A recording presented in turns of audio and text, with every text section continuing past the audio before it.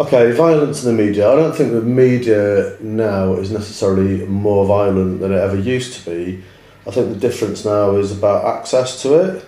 So I don't think it's necessarily about what is being produced. I think it's the fact that an 8-year-old lad can pretty much have access to anything on his mobile phone in the playground. I think that's what's changed. I think that's the problem and the issue, not necessarily what's being produced. I mean, what's produced for consenting adults with an 18 certificate on the assumption that a grown-up person is going to watch it is different, isn't it? I mean, I think that was always the issue, is like, you know, when I was a lad back in the medieval times, you know, if you could manage to watch an X certificate film, you know, that was the ultimate thing. You know, I watched an X certificate because you couldn't get hold of them, you couldn't buy them.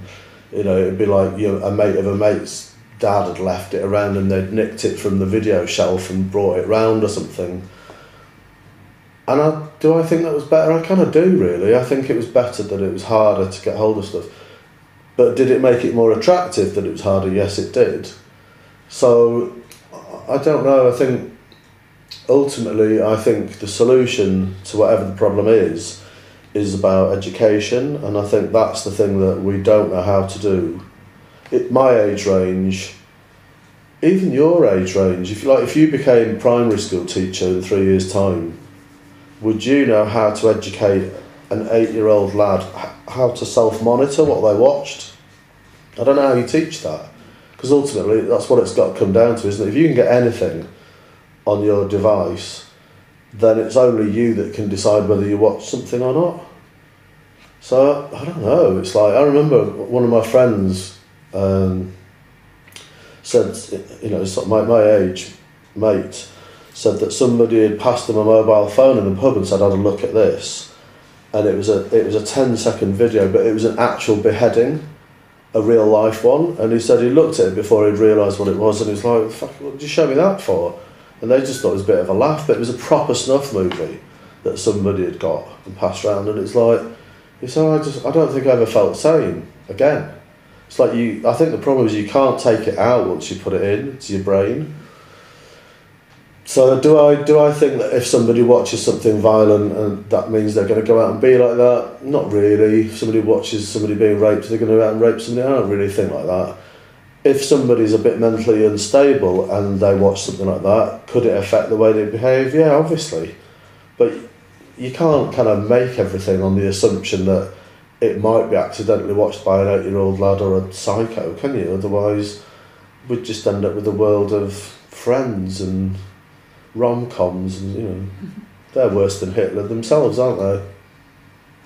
But going back to your kind of forbidden fruit analogy, I guess, do you think that might contribute to this violent behaviour, though? Because from a young age, you're kind of being naughty and stealing these parents or waiting till your parents leave to like watch these things. Do you think that maybe kind of be the start to it? If someone's kind of has that in their head already, and then they're being naughty, and then they get bored of that, so then they move on to the next thing. Do you think that? Yeah, no, definitely, because, you know, back in the olden days, in medieval times when I was at school, if you were cool, you were down the back alley having a fag with the cool people. And, you know, so if you smoked from anywhere from 11 to 16, you went down the back alley at school, and all the smokers in the school knew each other because they were the naughty ones. Well, you weren't really being particularly naughty, but it did create a subcultural thing of its own, and it did have a kind of membership. You didn't tell any. It had a sort of cult status in a way. People who didn't smoke or weren't brave enough to go down the back alley knew who did, but nobody would ever tell on anybody else, because that was, you know, it was like a mini mafia thing, really. It was all a bit pathetic school stuff, but I do think you learn something from that if you're in with the cool kids, then you are, and if you're not, you're not. But I also think, in relation to your subject, that people who don't feel very powerful in their lives know instinctively that it's easy to be destructive, and it's easy to get noticed for being destructive. I mean, people always used to say that thing about the space shuttle, like, you know, it takes, whatever, 10 years to build a space shuttle and 3 seconds for it to blow up. I think a lot of things are like that. It's like, it's easy to do something, to do a lot of damage quickly. And if you live in a culture where it's easy to get hold of a gun, then, it's inevitable, isn't it? I'm surprised it doesn't happen more often, really. Yeah. So as a parent, do you think violence is shown too often on TV? I mean, you said kind of it's more has to do with access to it, but because like smartphones and stuff like that are, I mean, pretty much everyone has one. Do you think that that's almost getting too far now with the kind of how much violence they see in the mainstream media? Is it a concern to you, or? Well, my daughter's sort of same age as you, so she's 22. She's got a brother, Arthur, her half brother. He's 15. So with Becky, I never really worried about it with her, because she's not really attracted to that kind of stuff, and she doesn't really like weird films either. So by and large, she just steers clear of it herself. Whereas with her brother Arthur, he, from the moment he could draw at 3, if he drew a monster, it'd have half of its head missing and, an axe in its back. Do you know what I mean? It was just instant. It always been in his imagination. And now he spends probably half of his life on World of Warcraft or one of those running around shooting everything games. And do I worry about that? I kind of do a little bit, because I think I'm not sure Arthur knows the difference between... Now, he's not going to run around with a machine gun, but some of the language that he gets used to saying... I mean, I think it's amazing now that you can sit there, play a game, and he's got his headset on, and I'm looking at him in the living room, and he's chatting to 4 mates online, and they're all running around, and somebody's asking to join, and then he's deciding with his mates whether they let this other lad join, and then they're in this virtual... I mean, that's pretty amazing technology. But then what they're doing with it is running around shooting each other and swearing a lot and being a bit stupid, really. I just think it's a bit stupid. I don't think it enhances his intelligence. I think it probably improves his motor coordination a bit and gives him a strange sort of virtual social life from the living room, but I don't think it enhances anything very much. And I'm always disappointed by computer games, because I think, is that it? Is that all we can invent, things where you run around shooting things? Or maybe a puzzle game or something like that, but surely there's other kinds of things that you could do with a computer game. Mm-hmm. So do you think, say, I mean, heaven forbid, Arthur goes out and does something awful like shoots someone, would you find comfort in blaming the media, or blaming this video game, or blaming a certain movie he watched or music he listens to? Yeah, I mean, I don't see, the thing is, that's so hypothetical, isn't it? Because I don't think Arthur would go out and do that, but I think he might be on the playground and start going, yo, motherfucker, to some chap on the swings, because he thinks it's funny and hard, and he might get twatted as a result of it, and then he'd have to learn his lesson, wouldn't he, that it's probably best not to say that. Yeah. So, I don't know, I think the trouble is, if somebody starts to behave in a way that they pretend they're hard when they're not, it soon gets sorted out in the playground by sort of natural selection, doesn't it? But as soon as you start to introduce the possibility of actual weaponry into that situation, then it does change completely. And I mean, there's plenty of inner city schools in this country where, they have metal detectors on the doors these days because people are taking knives to school. I mean, that didn't used to be the case. I mean, is that something to do with what people see or not? I don't really know. I think that's the difficult thing to pick apart, is the times change. People have got access to more different stuff. People are aware. I mean, look, when I was 17 in medieval times, I'd never heard of drugs. I'd never heard of them. Didn't know they existed at 17. Can you imagine that? I mean, nobody had ever mentioned it. They weren't on the news, they weren't on the telly, nobody had ever said that they existed. So times have really, really changed a lot. Everybody's heard of everything now. Everybody's seen pornography, everybody's seen, what looks like real life violence. And I do think if you get into like child psychology and how brains actually develop, you're not meant to get that stuff early on. It's not an arbitrary thing. I think it has a bit arbitrary that we say after 18, you know, you're capable of seeing anything. But I certainly think at 11, 12, 13, you shouldn't be seeing that kind of stuff. I don't think it helps a teenage lad in particular develop in a more rounded way. Or just like Super Skunk, all that sort of stuff that's floating around now. I just think it's really bad for teenage lads. You know, there's a lot of different elements to it, isn't there, really? Yeah. Okay, so the case studies that we have, the main one is James Bulger? James Bulger, yeah. Bulger. Okay. And that sort of crime or whatever is blamed on child's play. And then there's things like the Batman, or the shooting at the Batman thing being blamed on Batman and stuff like that. Do you agree with this blame on, like, when they choose, like, with Columbine, with Marilyn Manson music, do you agree with that specific No, blame? I don't agree with any of them, to be honest, because I think, you know, look, I mean, in the 1950s, you know, somebody might have had to get some kind of weird comic or something, you know, I don't know. It's not, you can't kind of take away from the world anything that could possibly give somebody who is a psycho some ideas, can you? I mean, even if it is the case that they've sat there, you know, two lads have sat in their bedroom and gone, we're a bit bored, what should we do? Oh, let's watch that film. Oh, that's a good idea. Let's go and do that. Chances are they're probably not healthy, rounded kids to have that idea, in all likelihood. So, excuse me, if somebody comes from a background of abuse and violence, and they're not very happy, and they don't really know who they are, and they can't really see much future for themselves, and they see something in a film, or really, it could just be a comic, or they hear it on a record or whatever, and they just go, oh, yeah, let's do that. I don't know, that's like, you know, that's like blaming gravity for falling down, isn't it? Do you know what I mean? Yeah. I mean, it's like, where do you draw the line? I mean, this is, you know more about this than I do. I mean, American culture is very renowned for kind of suing people for, you know, I've become clinically obese, right, I'm going to sue McDonald's because it's their fault. I mean, it's like, where do you draw the line? Yeah. The thing about social networks, it's kind of like the media is, we live in a time where everything's amplified.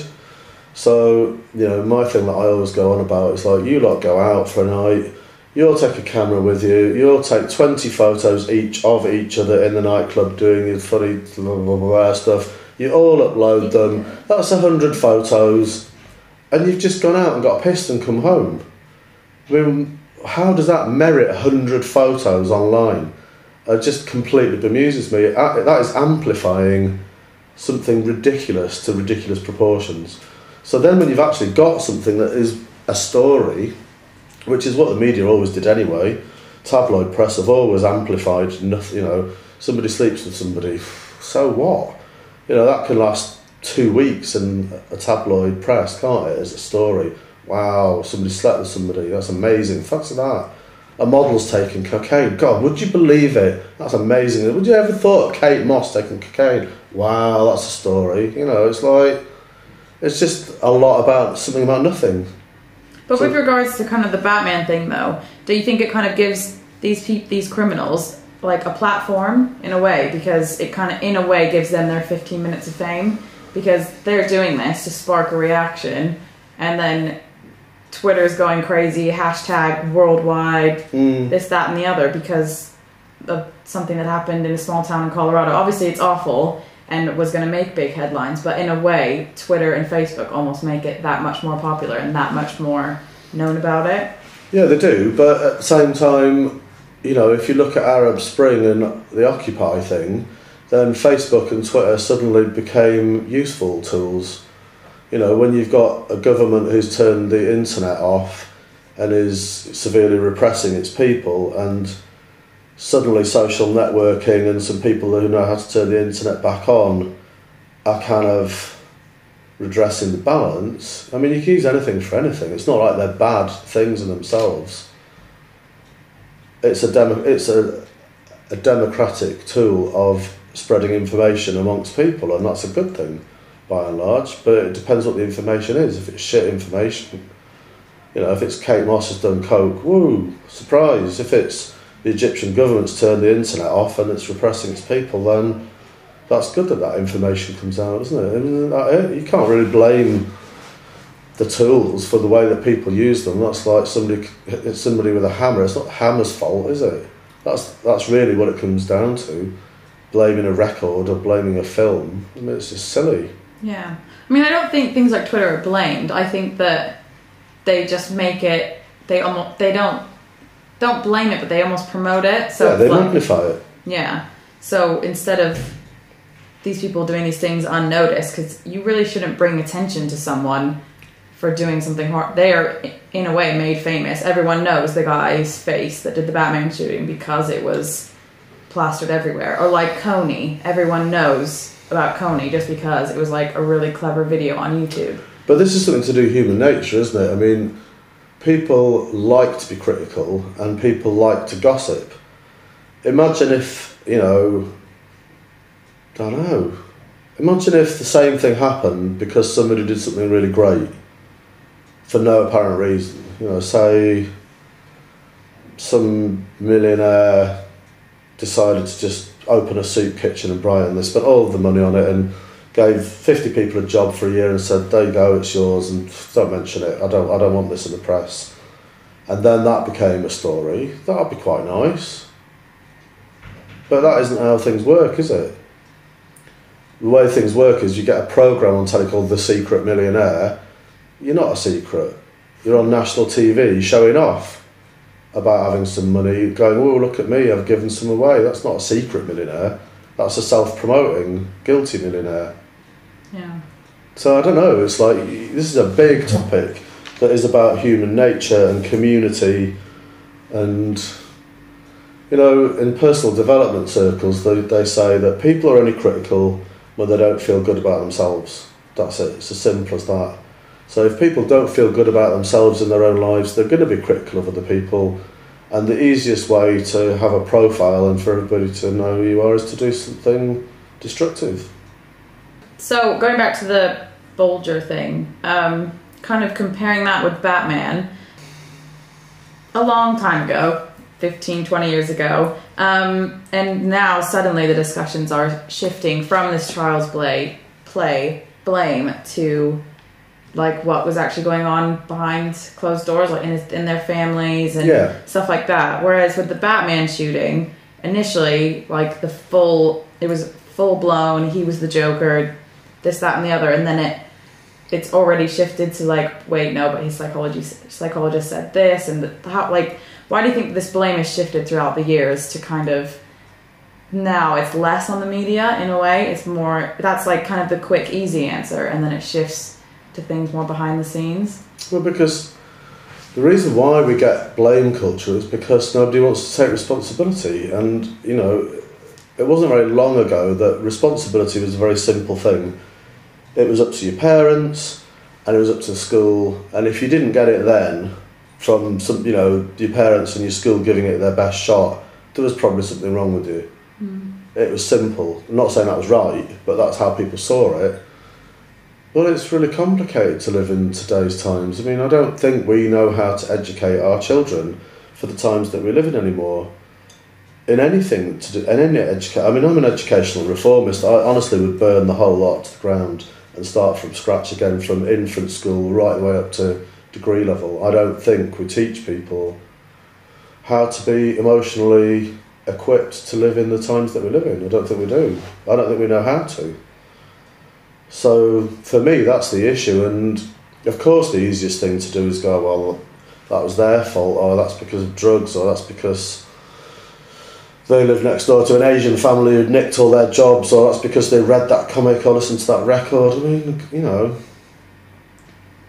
if we lived in a planet that came from a place of we have a collective responsibility to look after our children, which is the world's children, that would be a different point of view to approach it from. Well, we don't come from that point of view. we're still arguing about bits of land, and look at Israel at the moment, it's a mess, everything's a mess. So in the middle of all that lot, fighting over bits of land, who's going to have the time to think forward enough to think, like, how do we educate the next generation to be the ones in charge of this mess that we've made in 30 years' time? That would be a more interesting way of looking at it.